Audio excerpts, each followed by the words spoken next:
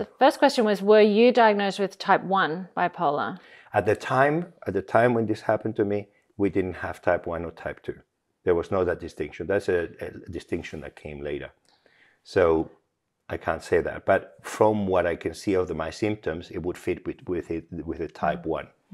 So for those who, to jump in, for those who want to know the difference, type 1 is where people have severe episodes of mania and then the depression.